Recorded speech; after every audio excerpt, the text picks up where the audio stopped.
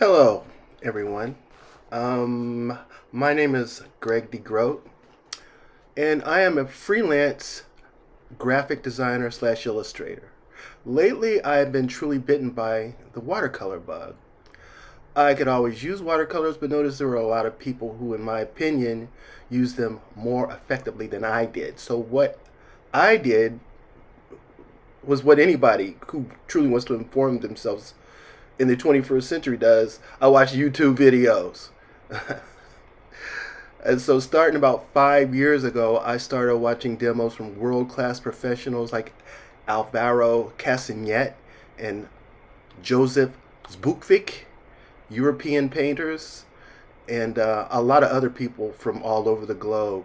And I must have watched over 100 demos, and I borrowed as many tips, tricks, and techniques as I could from them. My goal was not to be another them, but to incorporate the best of them and hopefully become the best me that I could be as a watercolorist. And you may ask why watercolors? Because I tried oils, acrylics, and other mediums, but I found watercolor the hardest, the least forgiving, and I wanted that smoke because I'm just that kind of guy. But anyway,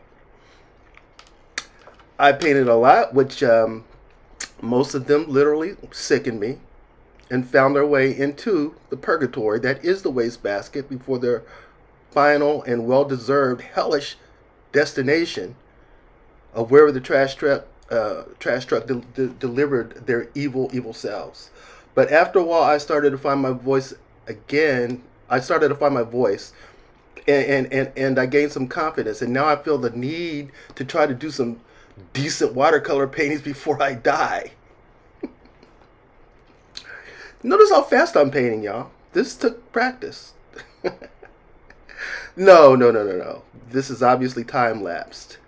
I don't have the last 3 hours of doing this because I had to go save a baby. Like I saw outside in my window was up a tree, and a mountain lion was trying to get it, and I ran out and saved the baby. And that's why I didn't do the last 3 hours. Or it could have been that I just forgot to turn the camera on, but I'll let you guys decide whether I'm telling the truth. But this is what I'm doing. I'm filling in shapes. I just got done painting a balloon. I'm just blocking in. I mean, all these, I'm looking at my reference photo, but I don't want to copy the photo exactly. I want to make a painting.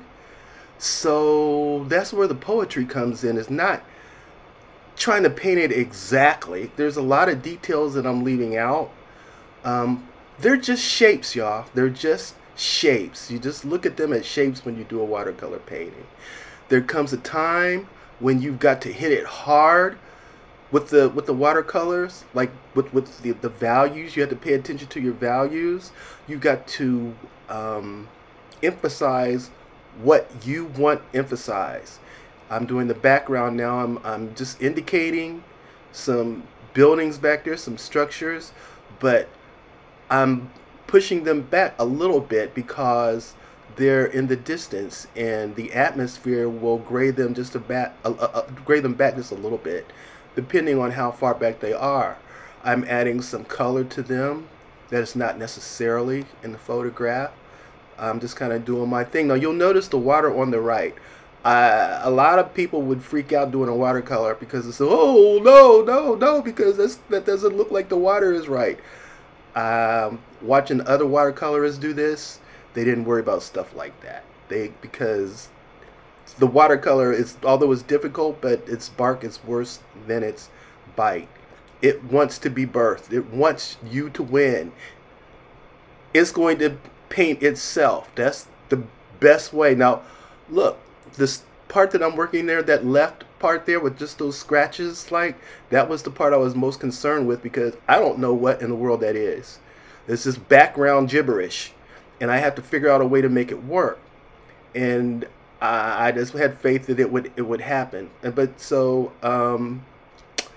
yeah, we're coming to the end of this. This thing is only about 5 minutes long, and like I said, I've missed the last 3 hours, but this was the final result. This was the final result.